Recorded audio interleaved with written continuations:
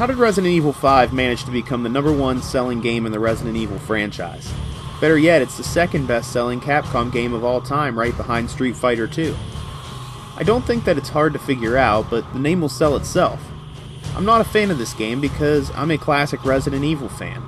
How did you go from searching a creepy mansion and roaming the halls of a zombie-infested police station to battling people infected by parasites in Africa during the brightest time of day? It's daylight. What happened to the atmosphere of Resident Evil? This completely took me out of the game at the very beginning, and I actually got this game when it released in 2009. I was super excited, but when that first cutscene came through, I kept thinking, okay, it's daylight, not a big deal, but no. Majority of the game takes place in broad daylight. The story, however, stays true to the original events of Resident Evil as Chris Redfield makes his return to the series. Chris first appeared in Resident Evil 1 and is now a member of the fictional Bioterrorism Security Assessment Alliance. Wow. Say that 5 times. He is joined in this game by Sheva, a new character to the franchise. The mission they are on is to stop Ricardo Irving before he can sell a bioorganic weapon under the table. That's when they take things in an alternate route. Sheva is now his new sidekick since we are to believe Jill Valentine is dead. RE5 is a third-person shooter and Capcom introduces its new co-op feature. Players have the option to have a friend tag along and control Sheva.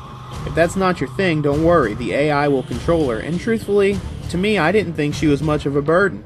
She doesn't really get in your way. However, Resident Evil 5's 2007 E3 trailer was criticized by many who saw a white main character killing a lot of black enemies.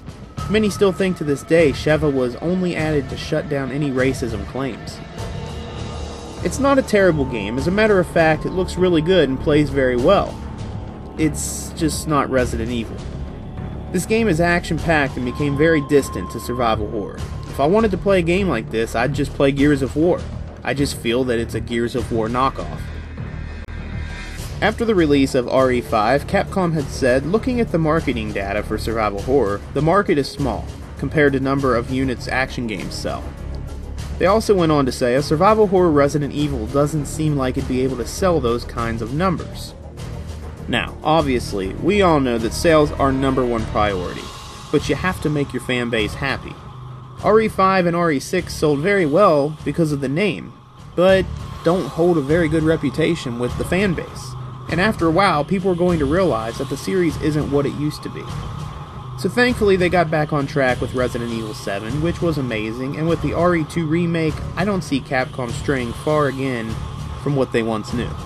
So to put a bow on RE5, it'll always be a disappointment to me, and that's my opinion, but if you like it, cool. I actually like the story, all the way to finishing off Wesker. However, I wouldn't have had Sheva do it, though. That belongs to Jill. Hand Jill the rocket launcher and give the fans the proper finish. Seeing that Sheva never returns to the franchise after 5, this just seems empty. Anyway, Chris is jacked to the gills and is punching freaking boulders now, and I think we all can agree it's a good game, but too much action, not enough horror.